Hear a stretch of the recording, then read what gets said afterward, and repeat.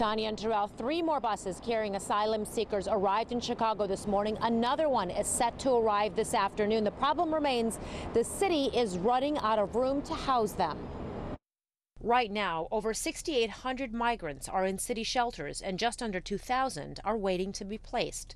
25th Ward Alderman Byron Sicho Lopez says Mayor Brandon Johnson does have a plan on the table to create shelters for the migrants, but the city needs funding and support from leaders from the state and federal government. The most troubling part is that we have probably one of the few mayors in the country that is developing a plan that treats people with respect and dignity, but yet we haven't seen the urgency from federal authorities and state authorities. The migrants still waiting for placement are seeking shelter in police stations and at O'Hare and Midway airports.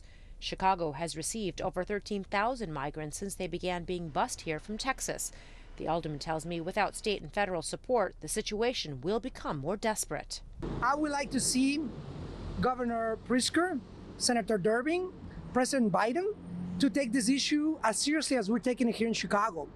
We do have a plan, yet we cannot fund it. Where are our elected officials on both parties?